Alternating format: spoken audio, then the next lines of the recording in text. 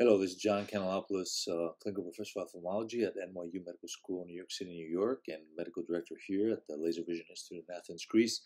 We talk a lot in our glaucoma patients, and especially after a glaucoma valve, how to go through the hypertensive period of that valve placement, which is usually between month 1 and month 3. It's a time that the body is trying to scar over the valve and create a bleb. And the actual bleb, the actual square millimeters of the surface of the bleb, is the filtering part of the valve, the amide valve that we usually use, not the valve itself, because the valve flap opens when the pressure is 10. So all valves should have pressure of 10, but they don't.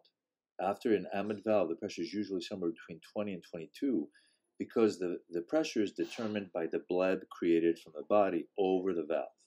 So in order to enhance that effect, once the pressure of the eye reaches the point of over 17, 18, we have patients do digital pressure in their eyes. And it's a very sensitive way how to do this. We avoid the word digital massage because when you use the word massage, patients usually push and release, push and release.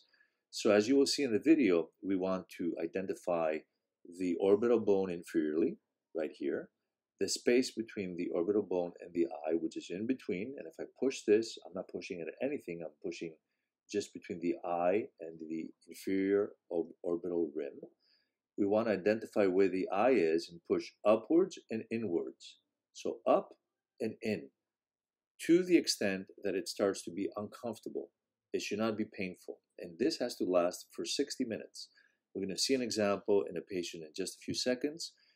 And we need to do this. We like for patients to do this 4 times a day. We usually start once the valve pressure has reached a level that is high again. Remember, the first week the eye may be in hypotony because everything drains very efficiently and some of the incisions leak as well.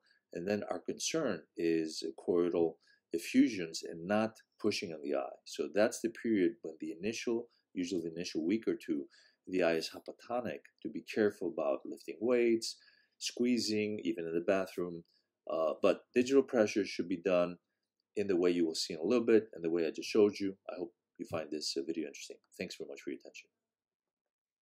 Okay, and here's the clinical example in a patient. We're seeing the left eye of this gentleman. We have placed a tube.